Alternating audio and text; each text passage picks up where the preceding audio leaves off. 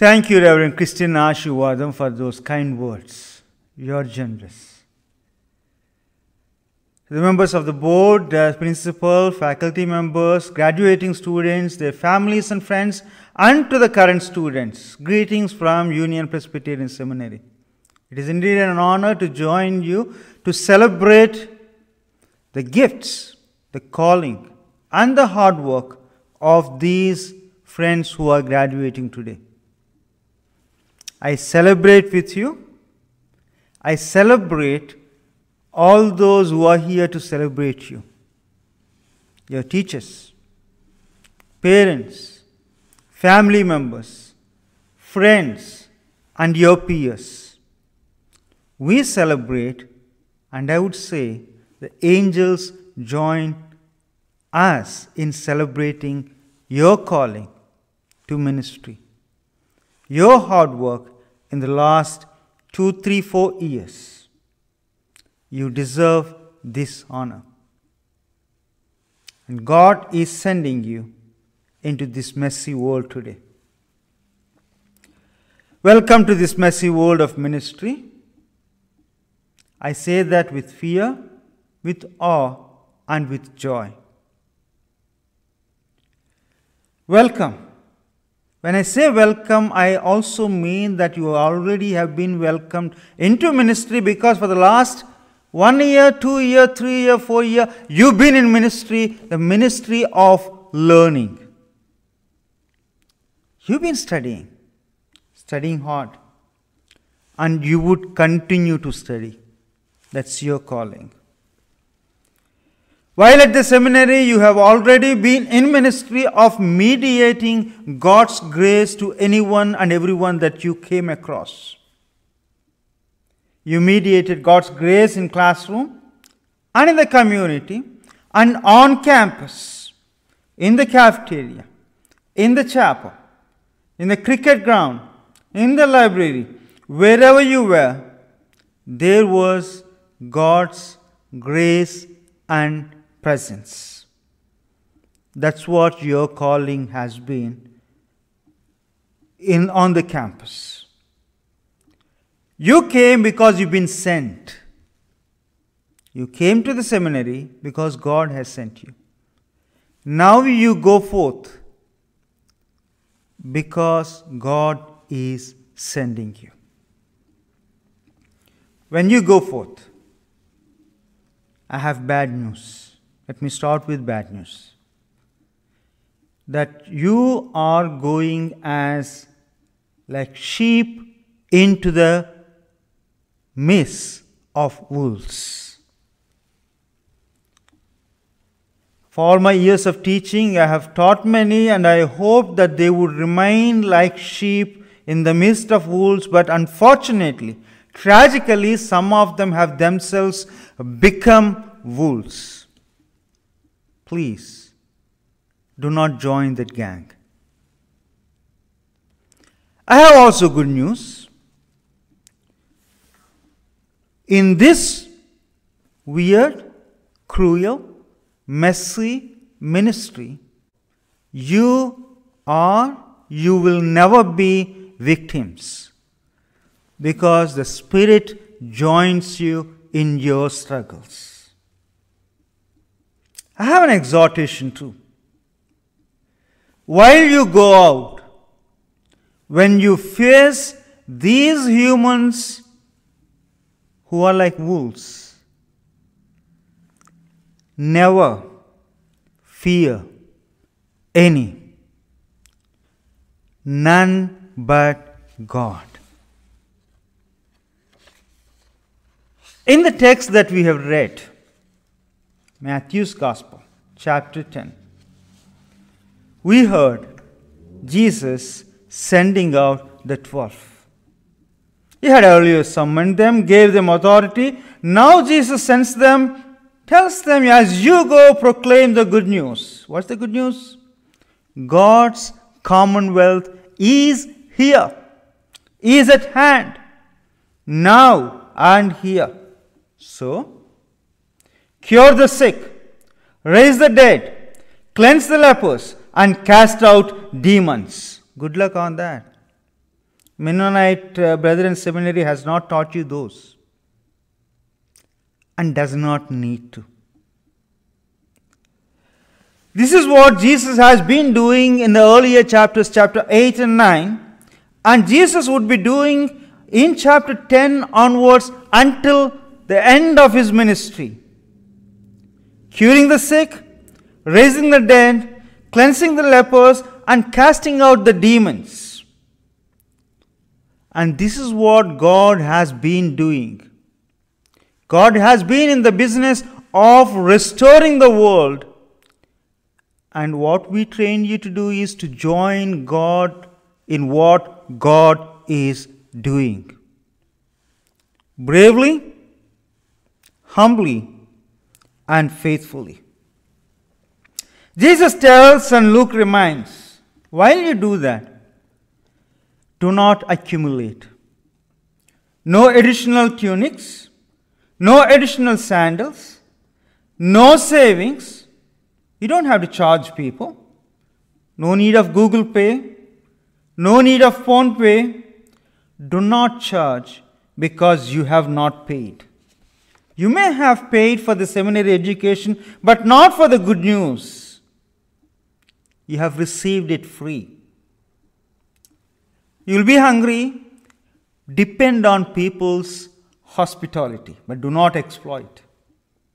I think Luke had those traveling preachers of the first century when he was recollecting this passage, and you would see the parallels of it in the ancient document of Didache, dating back to the earlier part of the 2nd century.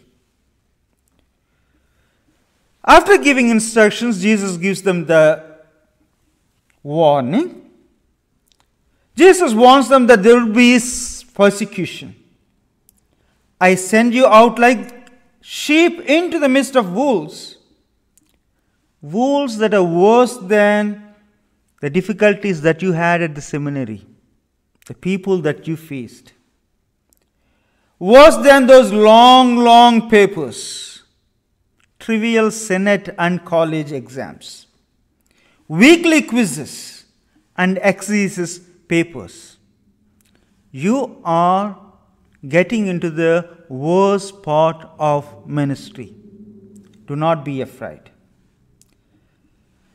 You'll be like sheep in the midst of wolves, wolves in human flesh, some from outside, some from inside.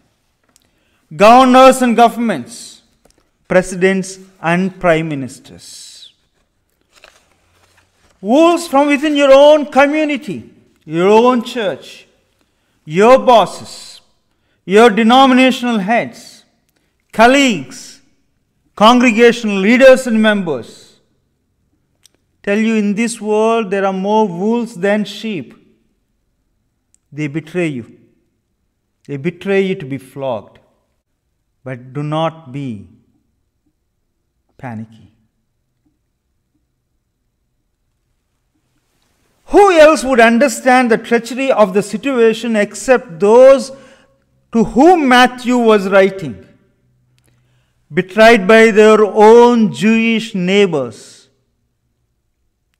and handed over to those Roman rulers.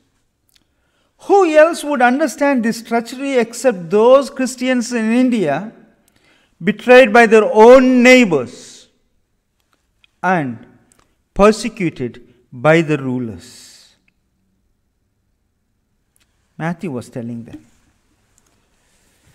And Matthew was reminding them that Jesus himself has been betrayed by his own and executed by the Romans. Verses 24-25. Reminds them that disciples are no better than the master. The same thing Paul in Galatians reminds Christians in Galatia. Bragged about their salvation, gloried in their status in Christ, and scalped in their shame and humiliation. Paul reminds them, hey, Christ whom you worship and whom you confess has himself been humiliated, shamed, lynched, paraded by those in power, you are no better than the Christ. So be assured. Be assured that you are not alone, that the Spirit of Christ is with you. And the Spirit speaks through you. So have no fear of them, verse 26. Verse 28, do not fear those who kill the body. So do not be afraid, verse 31. Fear the one who sent you. Fear the one who cares for you. Fear the one who values your gifts, your life, your calling. It is the one that called you whom we should fear, none else. The greatest of the prophets, Elijah, had those fears, his own doubts, his own movements.